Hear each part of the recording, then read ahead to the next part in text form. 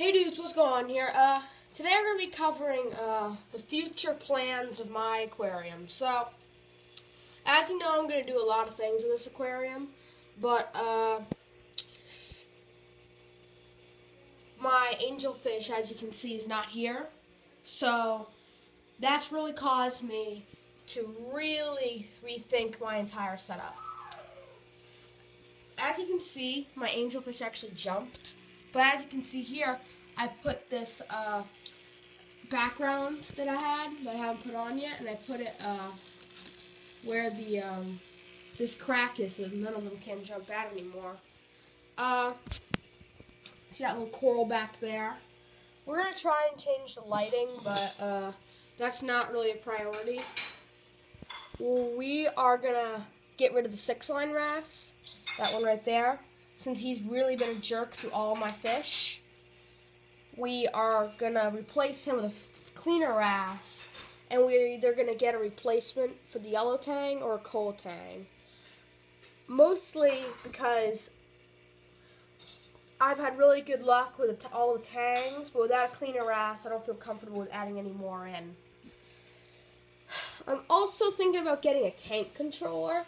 If you guys don't know what that is, look it up, but I'll tell you what it is now. Basically, it's a helper for your tank. It can tell you the temperature, water parameters. It can even control your lights, your power heads, and even your filters and stuff like that. And if you are more advanced, calcium reactor and things like that, and auto top-off systems. But I don't really have that kind of stuff right now, so I really am just gonna get maybe the junior. All it will do is keep my lights, it'll turn my lights on and off. It'll be able to tell me my parameters, water parameters, and if I get an auto top-off system in the future, it'll be able to control that. And the best part about it is, I think I'm gonna get the one from Neptune Systems, but it can tell me over text or email or whatever what all my things are like. And even there's a camera now that you can use to monitor your fish in person when you're away. So that'll be kind of cool. But don't expect that anytime soon. I may add some more live rock. I'm not really sure.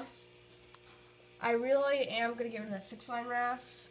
All the clownfish are doing great. Everybody's doing great except for the angelfish, which just jumped.